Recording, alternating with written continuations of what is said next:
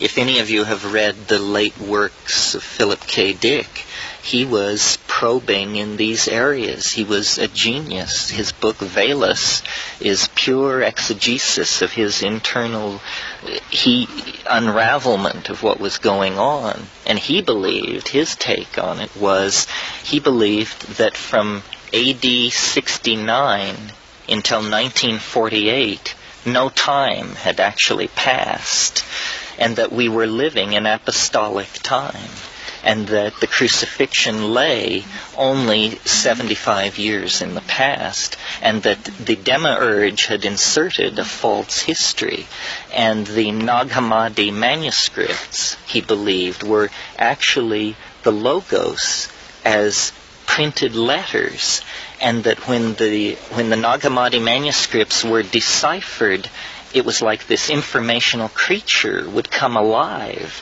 and again be present on the earth, that the Logos, beginning in 1948, was beginning to infuse everything, and that shortly it would dissolve the illusion of the intervening 1860 years, or whatever it was, and then we would realize that the prophecy would be fulfilled and that the last days were upon us. Nailed it, Terence McKenna. Nailed it, real horror show. You got Dick right. In fact, on this episode, Terence, my boy, we'll be talking about you too. And Robert Anton Wilson, but mostly Dick. All part of an illuminative odyssey into the most powerful aspects of the early 70s Esoterica. High weirdness, Terence. High weirdness.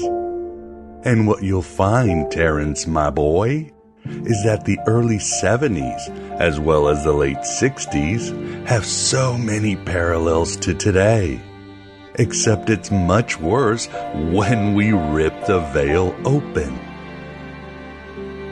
But you knew this, right? Dick's visions and prophecies are realized, and we now live in a Philip K. Dick world. The Gnostic nightmare has come true as well. Your 2012 apocalypse didn't fail, Terence, because Yaldabaoth arrived from the 13th Aeon to fully bring down a satanic oppression upon mankind, suffocating us in a digital tornado of fraudulent realities and group thought circle jerks. Oh yes, the Gnostic nightmare came true. Here we are in 2019, worse than ever, turning and turning the widening gyre. We're all the devil's children. We find what powers the sun and we make bombs of it. We achieve power and we go mad. We always destroy. Jesus, Terence. Yaldabaoth arrived because you and your associates summoned him. And you knew that because you and the other gurus and rock stars and beatnik activists sold out in the end. Were compromised by the CIA and Bohemian Grove and whatnot, and betrayed all that you were meant to protect. That is human potential and human imagination. Why did you do it? Were you afraid? Did you desperately want a utopia? Needed some attention before the Archons invented social media? Why did you cast that dark magic that brought about the materialistic disco era and yuppie 80s and political correctness and goddamn Ace of Base and scientism? Until 2012 happened and the Demiurge completely incarnated in the world he owned. Why, Terence? Why the fuck did you do that? If the only thing keeping a person decent is the expectation of divine reward, then brother, that person is a piece of shit. But don't be too worried, Terence, because I, Miguel Connor, and the other spiritual sons and daughters of the Gnostics are here for one last battle against the cosmic creator and his army of hating angels. We're preparing at Aeon Bite Gnostic Radio at the virtual Alexandria. You see, with the Gnostic nightmare comes also the Gnostic solution, which includes the plasmate words of Philip K. Dick that can stop humanity from being either Soylent Green or a Westworld host. We are living in a computer-programmed reality, and the only clue we have to it is when some variable is changed and some alteration in our reality occurs. We would have the overwhelming impression that we were reliving the present. Deja vu. In fact, Terence, and you true seeker warriors here with me, we have the pleasure of being joined by my favorite Philip K. Dick scholar, and just a really nice hombre, Erik Davis, to discuss his new book. Yes, High Weirdness, Drugs, Esoterica, and Visionary Experience in the 70s. Damn, Terence, what an incredible book. And get ready for an incredible interview. You're not a member or patron at Patreon, Terence, my boy, so you won't get the full interview and bonus, which is the audio version of the Abraxas brief where I discuss how this is a Philip K. Dick world and what to do about it. By the end of the full show and the bonus, we'll all be seeing those pink beams that can help us see through the hologram of Yaldi Baldi as he prepares for his final divine invasion to eradicate all sentience to hide the divine spark that fuels his nightmares. I am the architect. I created the Matrix. I've been waiting for you. I hope you enjoy it too, all of you here. And don't try going for the gates of the virtual Alexandria, Terence, because we've got you bound by the theurgy of Hypatia. No Elohim ships will rescue you. Excuse me, I'd just like to ask a question. What does God need with a starship? In fact, please listen to a couple of quotes from Erik's incredible book. I've yammered plenty about this being a Philip K. Dick world, but here Erik makes the case, and it will blow your spiritual uterus away. Here it is. Dick's vision of Valis, in particular, reads like an uncanny prophecy of our fraught network consciousness. On the one hand, we have become thoroughly absorbed into an all-consuming, endlessly arborizing, weirdly discarnating information system. But with the onset of the Internet of Things and the spread of smartphones, sensors, GPS devices, and augmented reality, the network no longer inhabits a separate, quote, cyberspace. Instead, it is now invading, reconfiguring, and rewriting physical reality.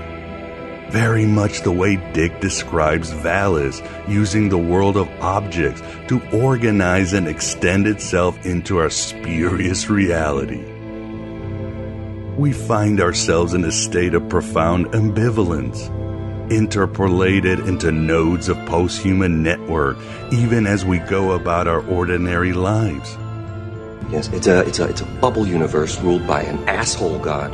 As Dick writes in The Exegesis, our little psyche world systems are perpetually bombarded with incoming information, which we process and, at the right time to the right other stations, we transmit in the rightly modified form.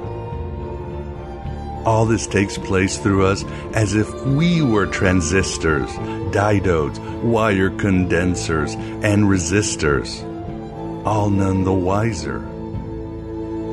Meanwhile, our close private world engages our attention with challenges, pain and delight, so that we will not merely subsist as slave components with nothing to do but function. Without a world, we would degenerate fatally during the standby periods. Meanwhile, we have food, music, books, and friends. Sound familiar?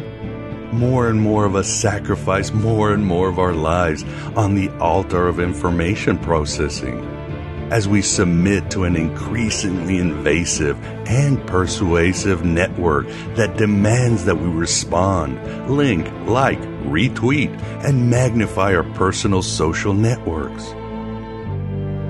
But Dick is also imagining something more subliminal here, more like the way we unknowingly feed the hungry algorithms of the big data cloud farms with the invisible breadcrumbs of our digital activity.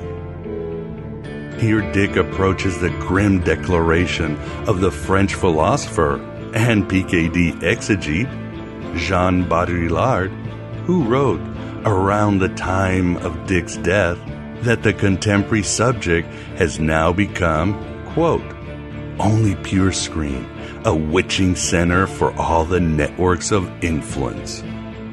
So much of consciousness is a burden, a weight, and we have spared them that. Anxiety, self-loathing, guilt. The hosts are the ones who are free. Free, here, under my control. Convinced, Terence, my boy? You must know the Empire never ended, as you still serve Yaldabaoth, or Saturn, or Jehovah, or Allah, or Ahriman, or whatever the Rex Mundi calls himself, depending on the culture. You must know. You and the others were part of his diabolical Trojan horse army, and you knew Dick wouldn't sell out. But please, let me read you another passage from the marvelous High Weirdness, which is truly a manual to break through this virtual reality hellhole. Here Erik talks about how Gnosis works in these days, in this infernal battleground we call Earth. Such edgy awakenings, whether we see them as, quote, spiritual or not, are an important component to the work of emancipation, which is perhaps the supreme value shared across the fissure of the counterculture, motivating radical leftists, hippie seekers, and psychedelic anarchists alike. Paradoxically, however, the goals of emancipation and liberation were often paired at the time with sociological ideas and structural analysis that radically decentered the autonomous individual psyche. Attitudes, motives, dreams, and drivers, even the persona experience of reality itself, were, it was argued, shaped or programmed by often pernicious political, institutional, and ideological forces. So who is there to be liberated? I will not make any deals with you. I've resigned. I will not be pushed, filed, stamped, indexed, briefed, debriefed, or numbered. My life is my own. This koan suggests the way to the sociological, cultural, and ideological analysis already lend themselves to a kind of conspiracy thinking. But to truly escape these influences and imprints, if only to turn around and reconstruct society, something more than critique is required. The external struggle, whether collective or anti-authoritarian, needed to be paralleled with the internal work of, quote, raising consciousness, of becoming, in contemporary terms, quote, woke. Gnosis, raising consciousness to peak of world-rending insight, becomes in this context a political gesture, one that both illuminates the dark archons that manipulate reality and provides a direct experience of that part of the self that seeks, or is, liberation itself. Awakening here is not an escape from the wheel, but a vertiginous discernment that goes against the grain. Are you convinced, Terence? We're not escaping, you see. We're taking your master on. We're taking his fucking kingdom away. Unlike you and the others, I would never sell out. My handler told me so.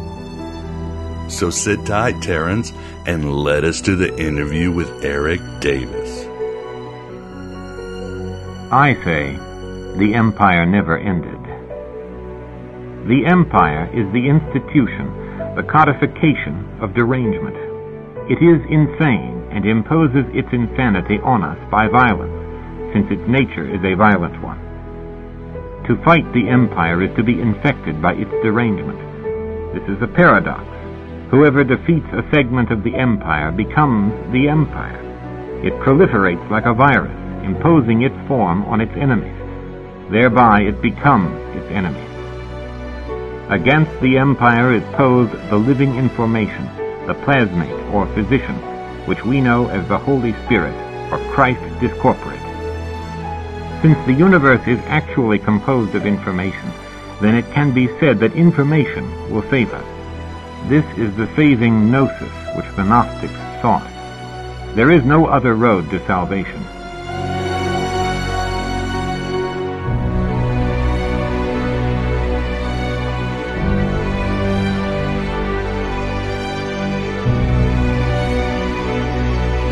This is the Aeon Byte interview, and with us we definitely have the pleasure of having back Erik Davis, this time to discuss his latest book, High Weirdness, Drugs, Esoterica, and Visionary Experience in the 70s.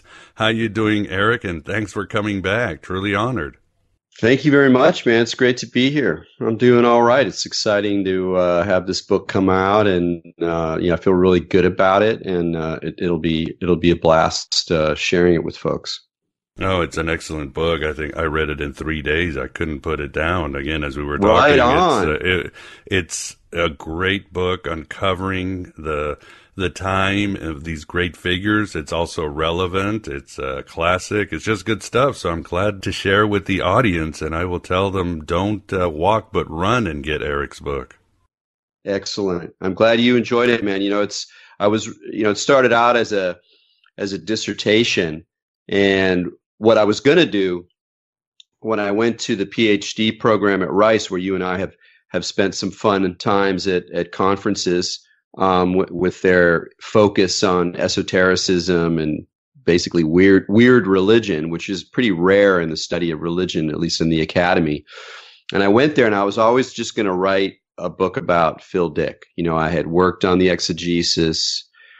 I had read through tons of material. I'd read that whole book twice. It's just, I was soaked in it. And I was like, hey, this is perfect opportunity. Nobody will have really dealt with it. I'm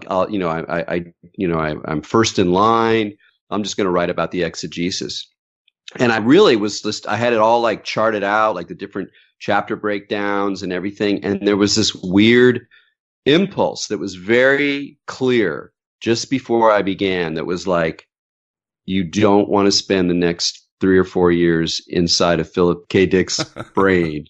You're going to get lost. You'll be writing your own exegesis. Yeah. So I was like, whoa. And I kind of pulled back. And then as soon as I did that, it was instantly very clear what I wanted to do, because all the time I'd been thinking about, these other characters, and like, God, there's a lot of weird stuff that happens in the early 70s. You got Terence, you got Robert Anton Wilson that I ended up really focusing on, but there's Timothy Leary and John Lilly and more kind of obscure New Age characters, and I'm like, what is it? What brings them together? And I've always been interested in the 70s since college. My friends and I, we put out a zine that was devoted to the 70s. There was always this thing about the 70s as a kind of misunderstood or improperly engaged with decade. And so I was like, oh my God, I can write my 70s book and write about all these crazy characters that I love, and try to at least begin to answer this question about what the heck was going on then, such that there were these interesting resonances between them. So it was great. It was kind of it was a lifesaver, because rather than go into what I like called like the matrix of rabbit holes that is the exegesis, I could just sort of, do some spelunking there. I go deep, but I can come up and then hang out with other kinds of characters. So anyway, it was a dissertation, and then I was like, okay, I wrote my dissertation, and it's like, this is not a book. I like good prose. I like engaging prose. I like jokes, and there's not that many jokes in it, but it's got a lively kind of character to it, and that took a long time to do as well. It's kind of like writing a second book, and so I love hearing that you really enjoyed it, because my fear is, because there are some scholarly things in there, some discussions of philosophy and theory and how do we think about religion and, some of these sort of more abstract questions. I worked really hard to embed them in this kind of magical flow of these characters. And it sounds like, at least in your case, I succeeded. Yeah, if you're interested in this stuff, or Dick, McKenna, Wilson, or just really, again, the occult, you'll like it. And at the end, you start getting really personal, really poignant, and you tie it in well. But I guess we should start, Erik, with the title itself. It's called High Weirdness, and the word weird is thrown about, but you yourself give it a definition. It is something that falls into the domains with an aesthetic, deviancy, and ontological. Is that what high weirdness is? Yeah, that's kind of, the phrase itself, as I, initially, as soon as I use that phrase, I have to honor the great Reverend Stang, whose book, High Weirdness by Mail, was quite a revelation to me when it came out, or shortly after it came out in the late 1980s, part of that whole pre-internet kind of subculture trawl of weird cults and odd self-help techniques, and a sort of love and amusement at the excesses of American faith and strange subcultures. And it was really clear to me right off the bat, as soon as I started thinking about these 70s experiences, I was like, it's got to be high weirdness. And I sat with it for a while. I was going, okay. And then I started going, well, high weirdness, what does high mean? And I wrote this whole section that I ended up cutting about high and why. It's kind of an interesting idea. Like, why is it that we talk about being high on drugs, and then when you go into religions from around the world, there's all this stuff about, getting high, like climbing the stairway to heaven, the ladder to up the heavens, the world tree, flying, transcending, there's all this up. And I was like, wow, what's that about? So I kind of thought about that for a while. And then I came to weirdness. And I was all like, what's that about?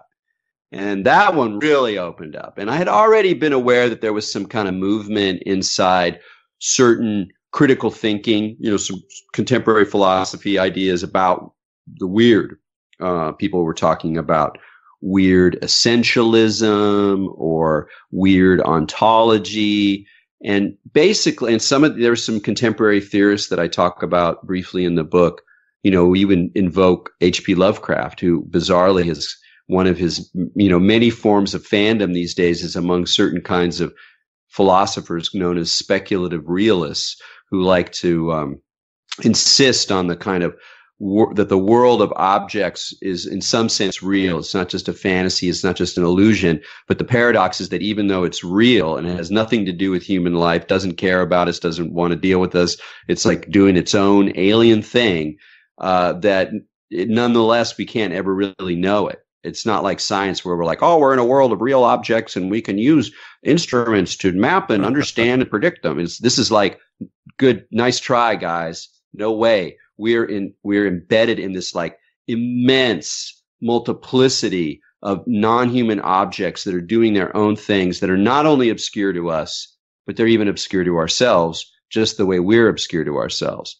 So it's this kind of weird way of thinking about the world. So I was like, oh, there's some weirdness going on out there. And the more I thought about the term, the more it was just the perfect way to kind of weave together these figures and really to weave together the whole era or an aspect of the whole kind of countercultural suite that goes, well into the 80s and 90s and even today, although I think things have changed in some significant ways. Maybe we can talk about later.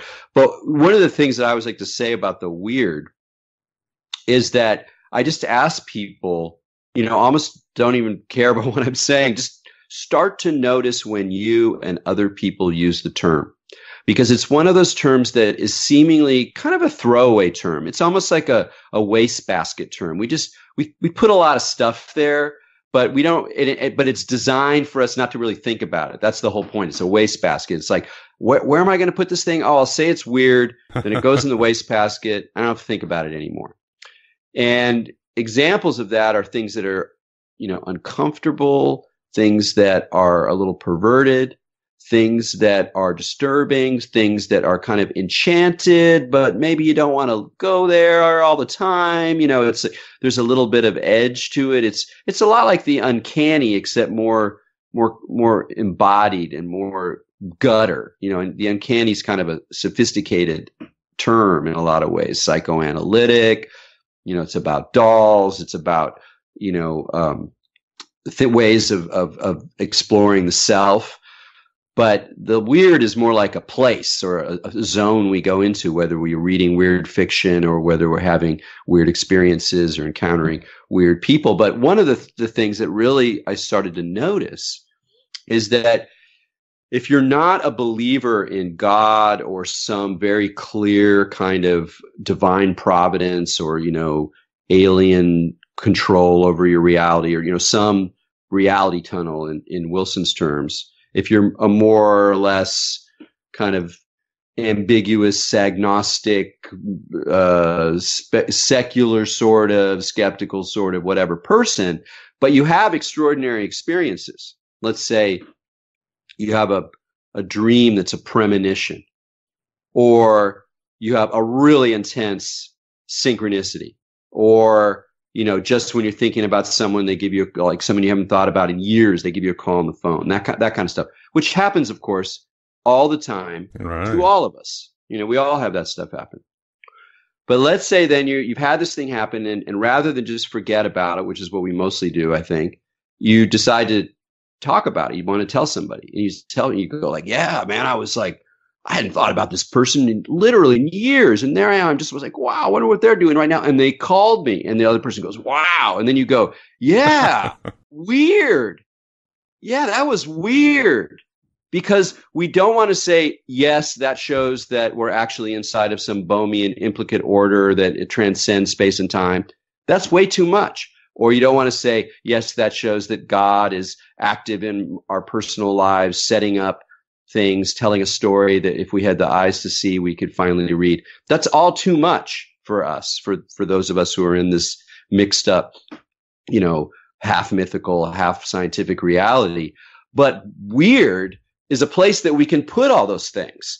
And the more I thought about it, I realized it's not just a wastebasket term. Actually, if you kind of turn it upside down and you kind of you sort of pull up the wastebasket and you pour all the stuff that's in it on the table, you realize that there are some patterns there. And that's what you were kind of referring to. One is the weird as an aesthetic, a vibe, a feeling, a form of art. So Lovecraft writes weird fiction. There's the idea of weird fiction, which has had quite a comeback in the last 10 years or so. Which is kind of like fantasy that's sort of dark and not so like a like a fairy tale, and more like something like uncanny, sort of closer to reality, but also still peculiar. There's a sense of dread to it, a sense of marvels, but maybe more shadowy, trickster figures, that kind of realm of the imagination is kind of weird. But then there's these other things that are they're more real. They're closer to our ordinary reality. And a second one, which is really important in the 70s, when we're talking about all these freaks who are living in many ways at the edges of society in their freak communities, not making any money, writing crazy books, reading crazy books, taking lots of drugs, experimenting, and frankly getting lost in the sort of drift of 70s reality, or 70s California in many cases. That points us to this other factor of weird, which is this idea of deviancy. the weirdo. We first hear, I think the first place that we see the weirdo, and that's one of my favorite things about Google, the Archon Google, is that the Archon Google chose, when it was slurping, the world's literature into Google Books, to put this ability to search by dates. So you can come up with a phrase or a word you're interested in, like quantum weirdness, and you go and you put it in Google Books and you go, when was the first time that somebody said that? And it's not, 100% because it doesn't have everything in it, but it's pretty good for general usage. So I was like, weirdo, where does that come from? And I think the earliest I found was like the late 30s, 1940s. And then it was definitely associated with like a pervert. And it keeps that little edge of perversion, which I think is part of the spice of the term. But by no means its dominant meaning. But a weirdo is literally a deviant, which is, another term for a pervert, but of course refers to a larger sense of deviance, which is like not following the norm, spinning off, being a freak, being a beatnik, being a drug user, being a homosexual, being a mystic, or all of these ways of deviating from the norm become a site of the weird. And that's why, like, R. Crumb, when he decides to make a magazine in the late 70s, the hippie era is over. It's not the hate street anymore, but there's still all this subculture and all these deviants that are kind of like, what do we do now? I guess we just sort of do our own thing. So he puts out Weirdo magazine, and Weirdo magazine, this kind of collection of comics, is a really great kind of spore print of the weird, because it's not just over the top, dark fantasy, lurid kind of underground comic stuff. It's also very quotidian tales. Like Harvey Pekar has some of his just extraordinary early strips in Weirdo. And these are very banal tales of ordinary struggles with like ordinary reality, going to the post office, working. And you're like, what's weird about that? That's not really weird. And it's like, no, that's where you start to see the depth of the term. Is it's also just the sort of absurd, vaguely repulsive, vaguely familiar texture of everyday life. And that's when you realize the final thing, I can use the fancy word ontology, but I'm really just talking about reality, is that reality is in part weird, meaning not just because it has people who write weird fiction, or not even that because there's human deviants that other humans call weirdos, but that reality itself, this matrix that we're embedded in with its multiplicity, its absurdity, its beauty, its confusion, its challenges, that thing itself is weird. And we see it in our ordinary lives, but we also see it, and here's the kind of final thing. I was like, okay, I'm really onto something here. This weird shit is like a real thing that we've been ignoring.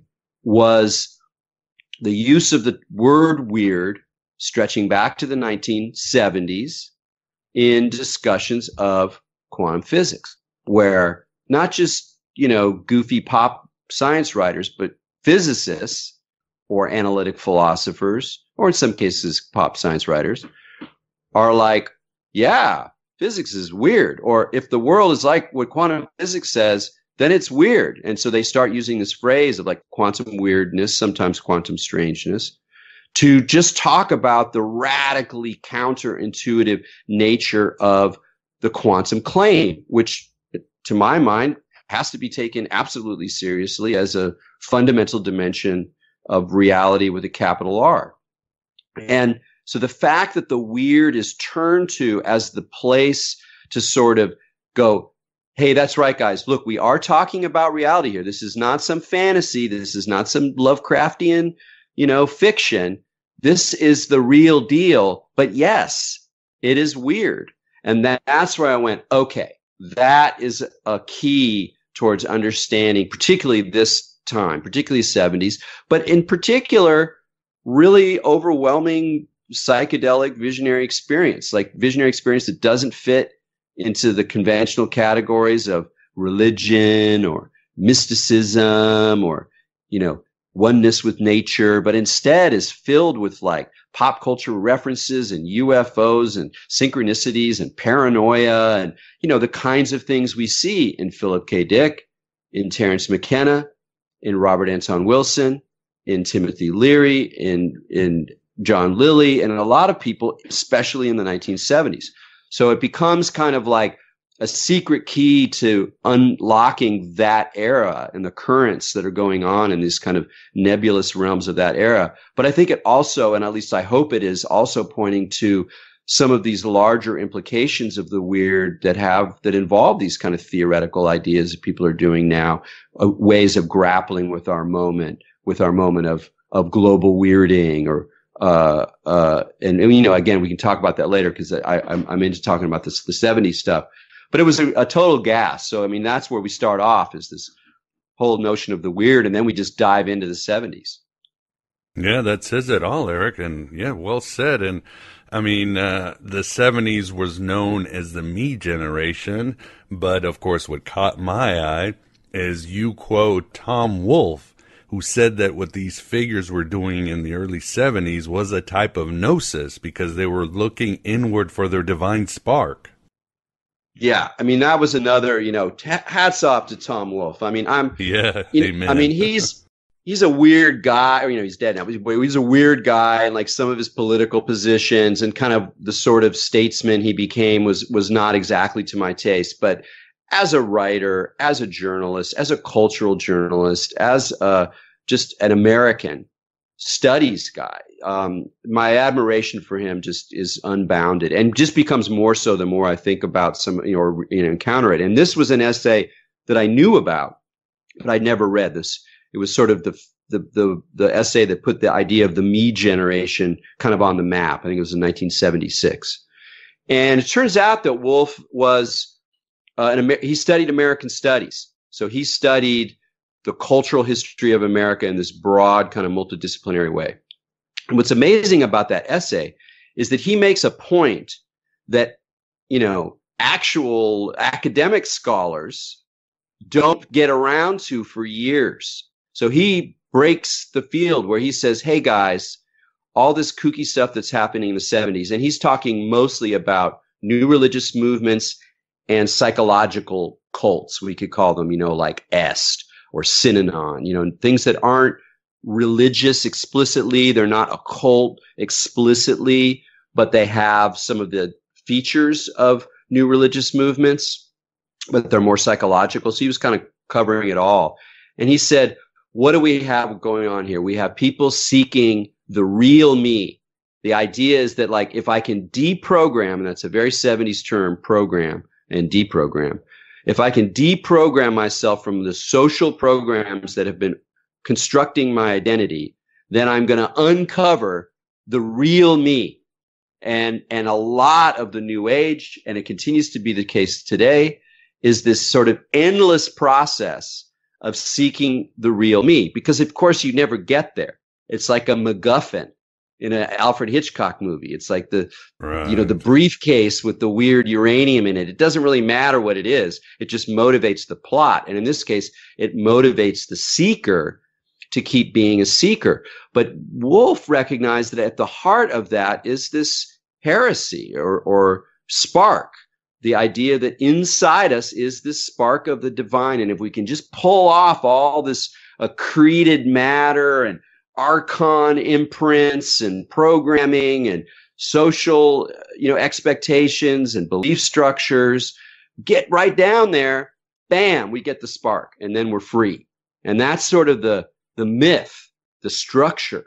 And I still think that's true for a lot of people, a lot of seekers, a lot of New Age people, yoga people, whatever, that if you really think about what's motivating them, it's some story like this. Like, I've been improperly imprinted from the outside. I'm recovering an authentic self through these practices that strip away, blah, blah, blah, and get to the real me. But that's where you get to this thing about the real me is a MacGuffin. Or another way of thinking of it is like maybe the self is like an onion, and you keep peeling off layers of the onion until you get down there. There's nothing there.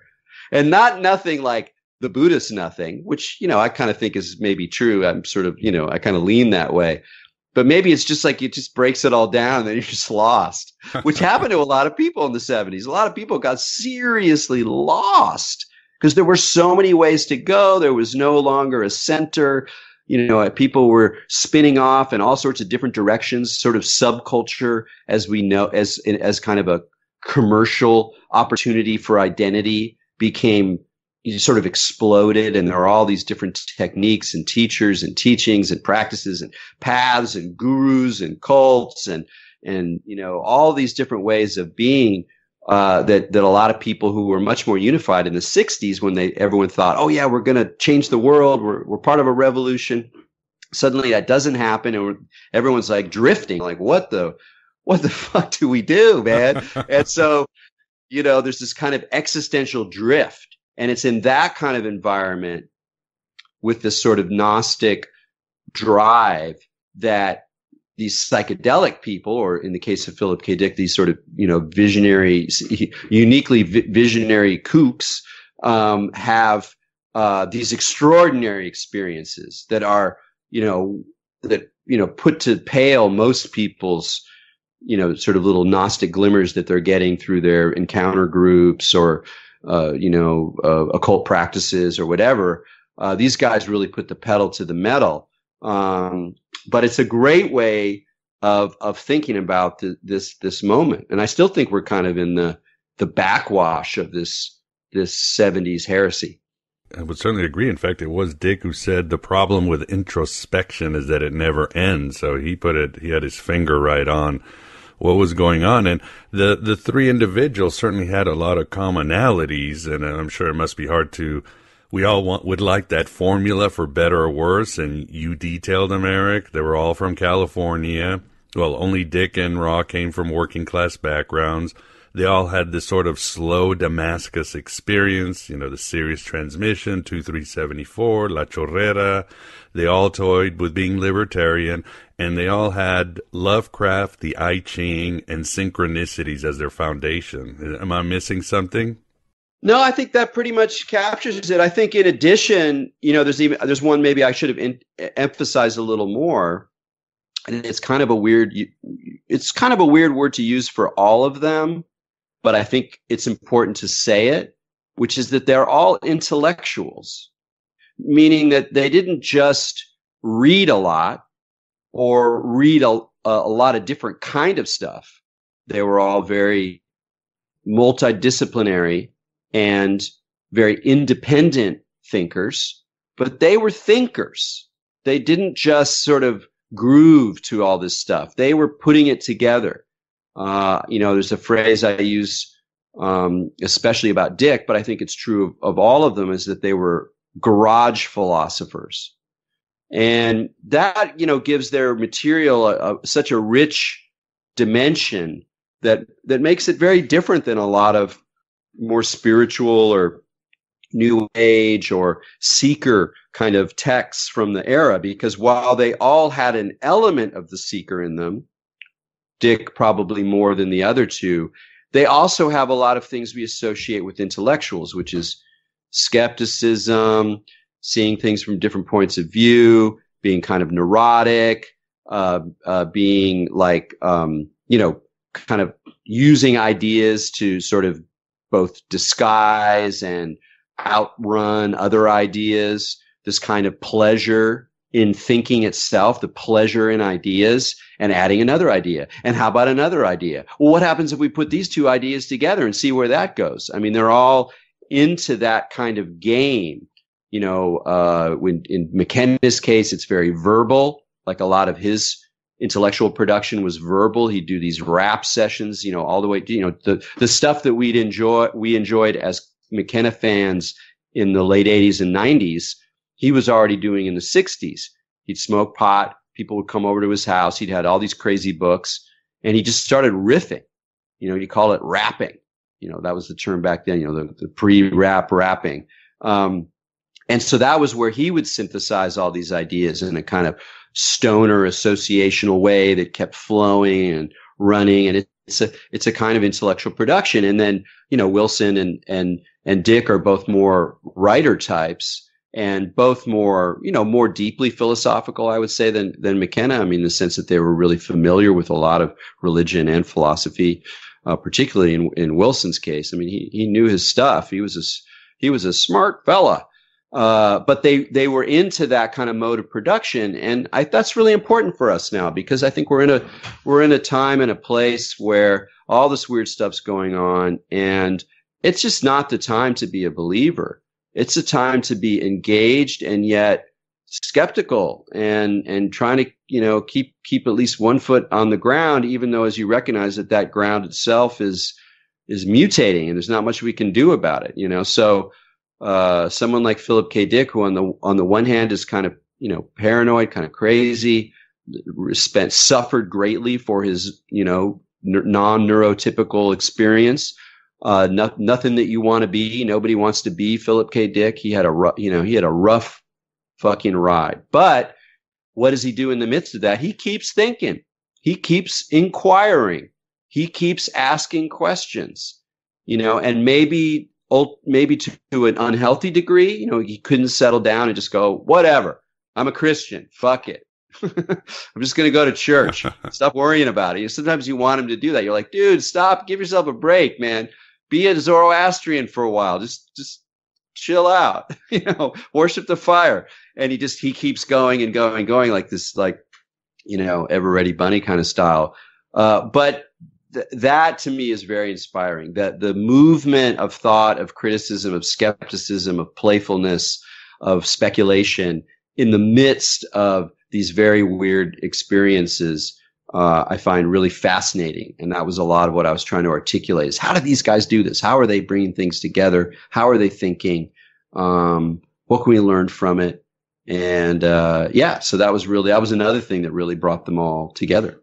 Yes, and I think you also write that they were influenced, well, at least McKenna and Ra, by Crowley's empiricism, but all three were influenced by Carl Jung. So they were again empiricists. They wanted to record their own voyages, their own insanity. It's like they were studying their own minds the whole time. They could sort of step back once in a while and not take themselves too seriously.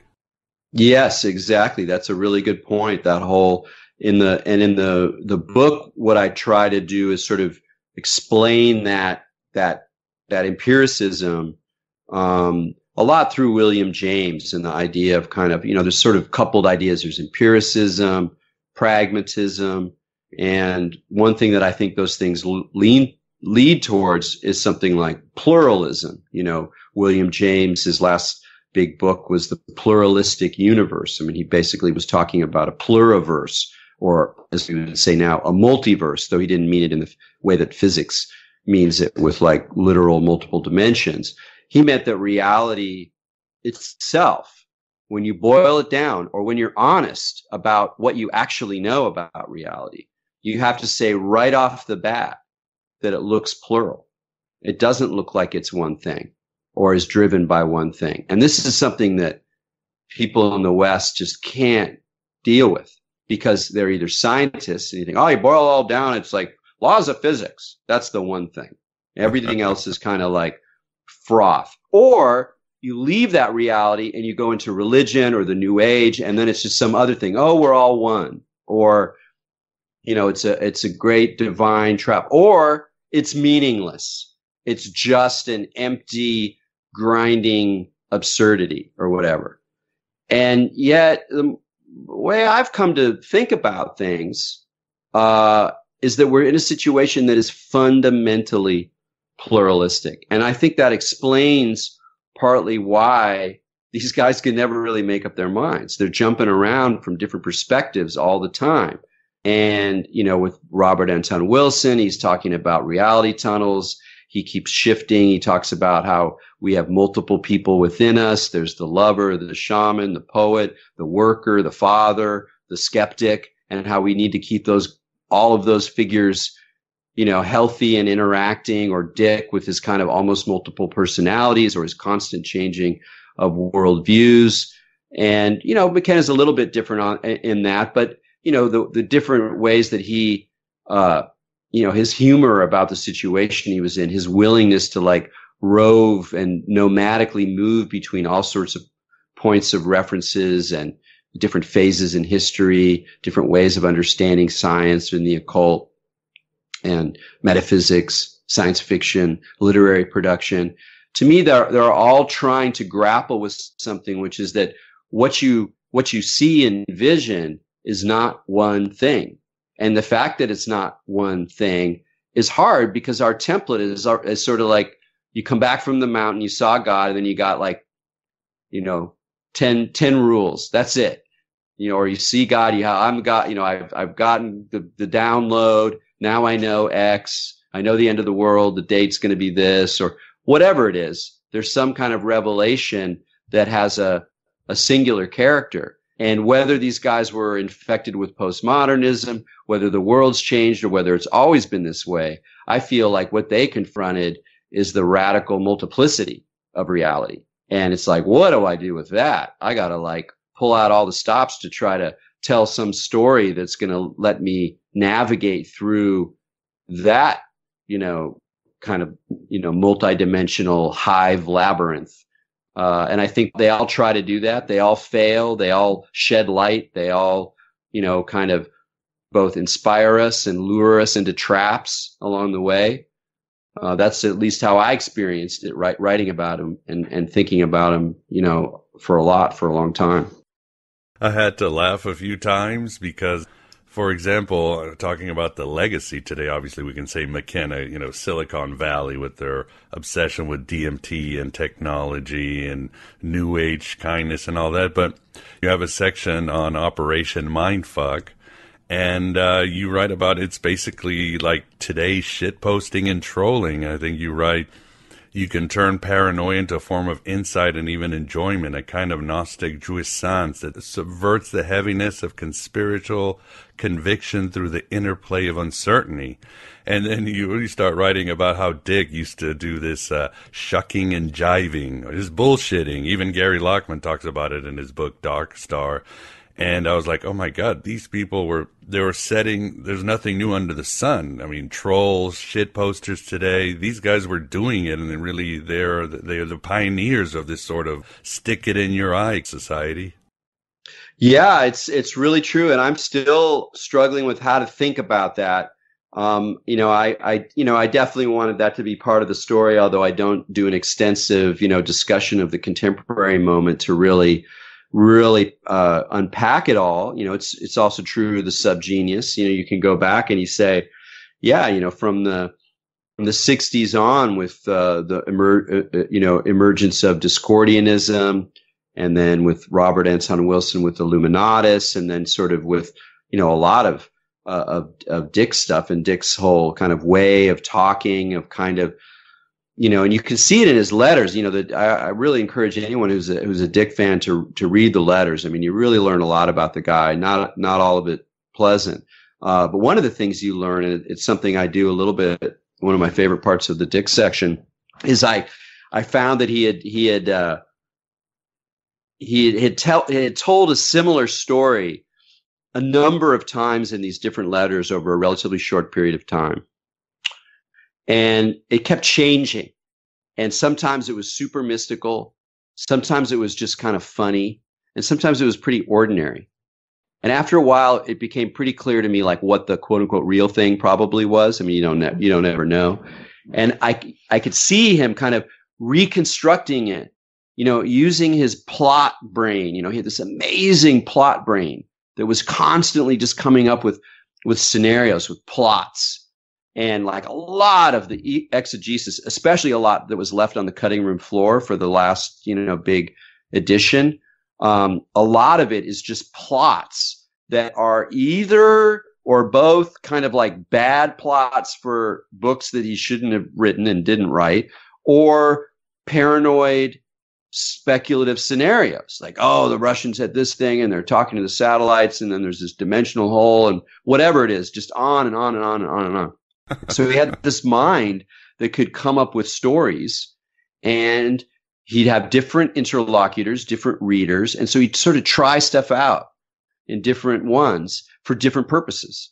And in that sense, he's a classic bullshitter, which, Harry Frankfurt distinguishes from a liar. Like a liar is consciously veiling something in order to achieve a particular effect, whereas the bullshitter is kind of just kind of enjoying and using. It's like more like an art.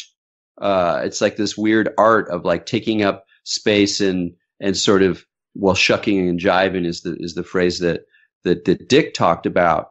And in certain contexts, that's really fun, or it's innocuous, maybe a little annoying, but it contains within it the nihilism and the strategic weaponizing of nonsense or of bullshit that defines a lot of contemporary trolling and, meme magic, alt-right stuff, but not just alt-right stuff, just also the whole culture of trolling and shit posting. And so it's like there's some really clear ties, and that's just the Dick thing. And then you go to Discordianism and making pranks and playing with conspiracies, luring people into belief structures by acting like you are that thing. So like writing material that seems to suggest that the Illuminati is real, but then using it to try to lure people who are soft-headed enough to think that the Illuminati might really be real just that way. And then you start fucking with them, and then you go beyond bullshitting, and you're doing what I also talk about in the book, and I also really like this section, mind fucking. The whole idea of mind fucking. Is mind fucking something we want? Is it something we don't want? Do we enjoy it? Do we not enjoy it? And one of the things about this time in the 60s with these guys is that mind fucking was kind of fun. It's like you'd read some crazy book and you go, wow, man, that was a mind fuck. Eric von Däniken, yeah, there were astronauts back in, whoa, that was mind fuck, or whatever. But then there were the other kind of mind fuckers, like the creepy, culty folks who, are kind of, trying to control people. And Manson, whatever, example, is like a mind fucker. There's a early 70s journalist book that goes around and looks at cult leaders called Mind Fuckers. And, so there's some really heavy moral issues there. And what you have with the Discordians, with Robert Anton Wilson, with the subgenius, is people who are still on the light side, more or less, of mind fucking. They like to fuck around and play with reality, play with belief structures. And it is this kind of jouissance, meaning it's pleasurable, but there's something a little creepy or weird or a little bit like, not so healthy maybe about this stuff, about bullshitting. There's something a little unseemly about it. But at the same time, it can be really, really fun. And if you don't get stuck if you don't not get the joke, it's pretty entertaining. And yet all of the tactics, all of the vibe is just a notch away from a certain kind of nihilism. And then what's happened now is that whole mode has been weaponized, like meaning that it's been brought to a kind of instrumental, strategic, tactical expression that is almost designed to not just be enjoyable or weird or tricksterish on its own, but to actually change the whole environment, to sort of undermine the conventional forms of trust and communication that have structured consensus reality. The way that like a little bit of it's like an old intelligence game. A little bit of disinformation in the stew makes everything questionable. So then, well, maybe it's all disinformation. So you can tactically add little bits of bullshit or nonsense, and they go and they kind of infect the stability or believability of a whole zone. And now that whole process has been refined and intensified by the dynamics of the internet and how belief is operating and how news gets distributed. So we're in a very different era, but I'm afraid that there is a direct line between that stuff and the pranks of the subgenii or the Discordians. Yeah, and of course, as you write, definitely the whole meme magic, the mind virus, all that Dick was already predicting, employing, and all that. And so the next question, too, was wanted to ask you, Erik, that I want to get really into Dick, because, again, obviously he's my favorite of the three.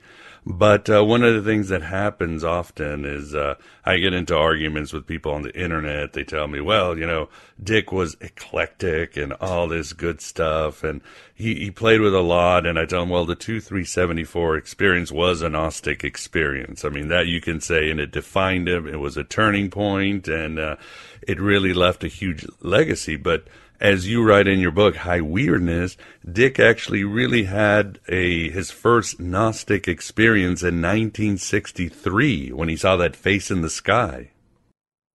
Yeah, absolutely. I mean, the thing about Dick is like you can't just look at 2374. You have to go, look, this guy was having weird experiences, you know, at least back through high school. You know, one of the things I found in the Greg Rickman bio was this description of a time when like space and time sort of melted away and he's having some kind of fit. You know, it's totally unpleasant. There's nothing mystical about it except the way that he kind of narrates it.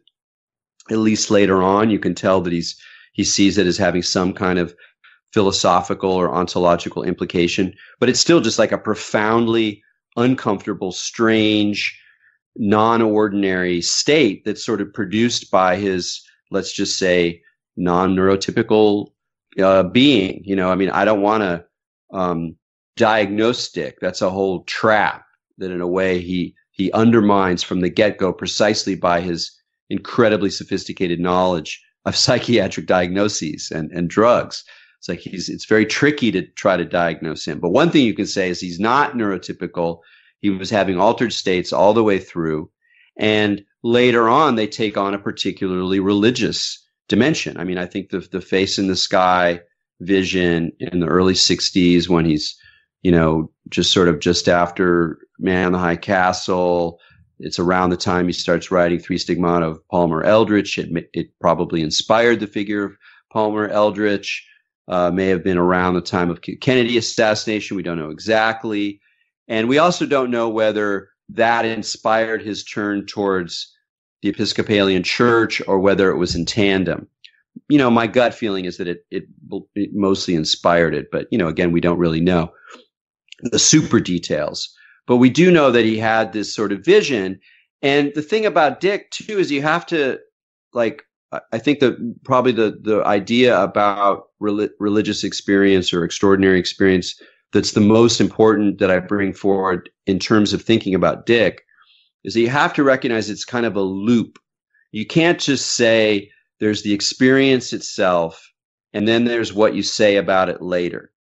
It's more complicated than that. It's a loop because the way the experience is, quote unquote, in itself is already an effect of writing or ideas or concepts or symbols. So you never really have an experience in itself, but that doesn't mean you don't have an experience. Like some people say, oh, well, you're just making it up. You're just telling a story based on what you've already read. He didn't really have anything happen. Or if he did, it was just like a weird little hiccup in the brain. And then he told a whole story about it. No. It's weirder than that. You actually have this extraordinary experience, but the experience is kind of like a text in that it's using words that have come from the past that you didn't make up. It echoes in symbolic ways that maybe you're not in control of. It has multiple meanings in ways that you're not in control of, the way that we would say a poem has multiple meanings that you can analyze it and maybe the author didn't mean it. It's like experiences, especially visionary experiences, are like that too. So that vision in the early 60s is great because he was almost certainly, he was certainly taking speed and probably too much speed. And it could have just been an amphetamine psychosis. I mean, excessive amphetamine can produce visionary experiences, hallucinogenic experiences, paranoia, but, full on visions. And so, that might have been it too. And later on, when he tells that story, he kind of deconstructs it in certain ways. He sort of refers to psychology. He kind of makes a weird reference to drugs, but not to amphetamines. But you kind of think, he's talking about amphetamines. But then later he'll come back and sort of see, I saw the reality of evil. So he had these multiple layers within which he embedded his experiences. So they didn't just mean one thing or mean, even a religious thing. They could also be interpreted psychologically or merely psychologically. And he would kind of do both.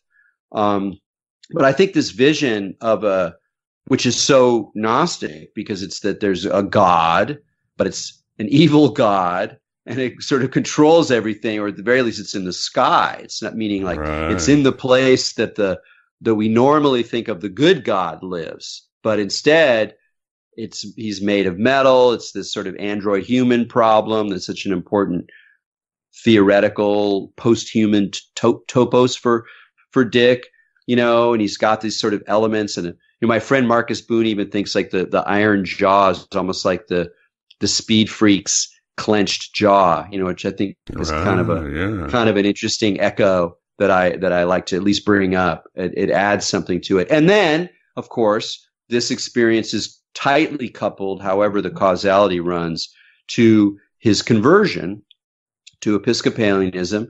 And, it's incredibly important that Dick would just declare himself an Episcopalian and a Christian most of the times that he was asked. He never stopped saying he was Episcopalian. I mean, sometimes he'd go, I'm a Gnostic or whatever. He'd say other stuff too. But, his turn towards Christianity was serious. I mean, he was, in some sense, a Christian writer, a Christian thinker, a Christian writer, just not your mom and dad's Christian. But to say he wasn't a Christian, he was actually a Gnostic, or he was actually a freak, or actually eclectic, or whatever. You're like, yeah, that's all true, but we do him a disservice, and I think you do history a disservice to not let his self-description as a Christian and an Episcopalian, determine it. So then he becomes Episcopalian. Then he writes Three Stigmata of Palmer Eldritch, which in classic Phil Dick way could be read as an absolutely profane, if not satanic, satire of the central feature of the Christian rite of communion. And what is going on? What is going on in his head? Does he have to express the dark side and the fiction so that he's able to really believe, or is it always mixed up? I mean, he's just endlessly enigmatic in these ways. But for me, that whole moment in the early 60s, it sets in motion a lot of things that are then going to culminate in 2374. There's other experiences. There's drug trips. There's early acid experiences where he hears Latin. Oh, Latin, like Christian hymn. It's already there. Rome is already in the picture in some of his earliest. Yeah, you talk about he did an acid trip, and then he was transported to Rome to face this angry god. So before 2374, this was already being set up. Yeah, and that's the thing about 2374 is that I think we have to think of it pluralistically.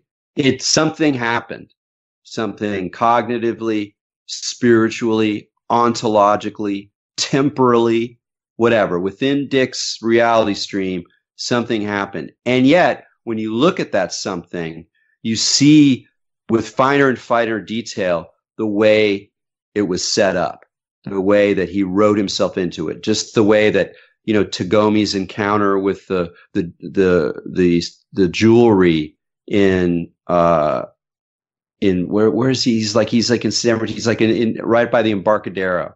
He's sitting there on the bench. He stares at this little jewel. He talks about the light glimmering off the thing, and you're like, "Whoa, that's a lot like the fish necklace." And so, 2374 sort of brings together all these threads, some of which you can trace very directly to things that have already been written, and then does something with it that is still extraordinary, still transformative, still, creates an opening for God knows what. And that loop, I think, is really insightful about what it is to have extraordinary experience, or what it is to have religious or mystical experience. Like, we'd like to think that, now we've seen through the veil and we saw reality as it is on our DMT trip or in some deep meditative grok or whatever. And while those things are all very real as extraordinary experiences, they relate to the weave in a different, they're maybe a little bit more obscure than we want them to be, or at least some of us want them to be. But in another sense, that's kind of the beauty of it, is we're always in this collective story that has these moments of punctuated intensity, which kind of scramble the codes and allow new things to happen, new things to be perceived. But the more we look at them, the more they don't really have the status of some kind of metaphysical claim, because we can't see, we're still seeing through a glass darkly. It's just that the glass has suddenly become brilliantly lit, but it's still glass.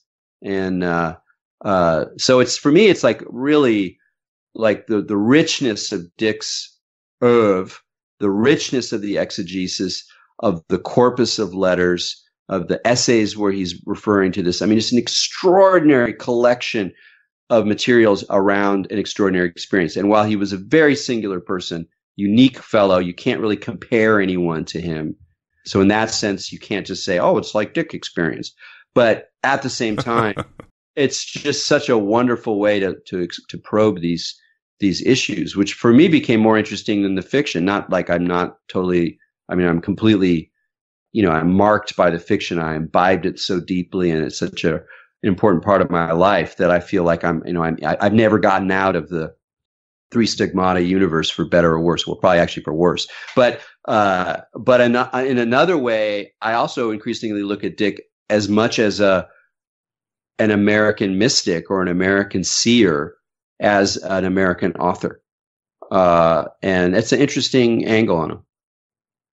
You're right, Erik. All we can do with these mystic experiences is we're interpreting. I think you use the analogy when we have this really vivid dream and it's so full of emotion and prophecy. As soon as we wake up, all we're going to do is interpret that dream. It's sort of gone. That's the best we can do. And all mystical experiences are interpretations. But you write in your book that with McKenna and Wilson, you just basically retold their visions very straightforward. This is what happened. With Dick, you basically had to take a different approach, right? Yeah. You had to interpret the interpreter or try to figure out Dick's interpretation, his sort of, again, labyrinth of interpretations. Exactly. and I think that some degree of that is true for all of these guys. In fact, it's certainly true.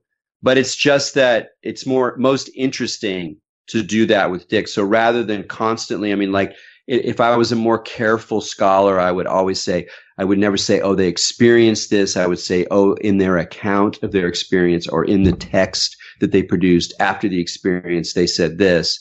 And it just gets kind of tedious. And I'm like, look, let's just go with the story. And there's certainly enough similarity in the accounts of Dennis and Terence. And then over time, there's a consistency in the accounts that I think that we can, be roughly confident that they more or less had some of these experiences the way they talk about. I don't think Terence was making it up that he saw a UFO. I think he had the experience of seeing a UFO, so you can just talk about it.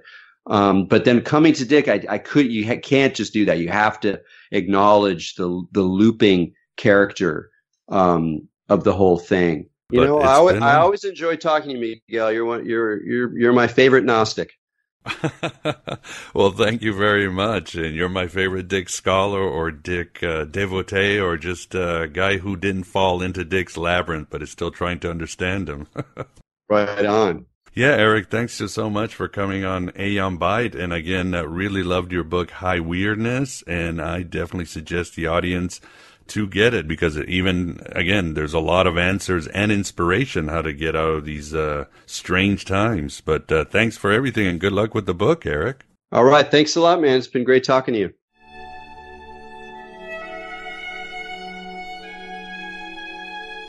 And there you have it, my beloved Truth Seekers. And Terence McKenna. The first part of our interview with Erik Davis on his book, High Weirdness. Don't walk, but run to buy it, I suggest, if you want to understand the strangeness in the 70s that is just the same today. In our second part, Erik relates how Dick's experiences are actually unique from the other lords of high weirdness and all in modern esoteric thinking, really. He talks about how the Gnostic ancient text, the Hymn of the Pearl, greatly influenced Dick. We get granular and break down many of Dick's more impactful novels. In the end, we contemplate if Dick found peace towards the end of his life, and perhaps even transcendence. Then we pivot to modern-day conspiracy theories and conspiracy culture, and how the ideas of Dick and Robert Anton Wilson influence both.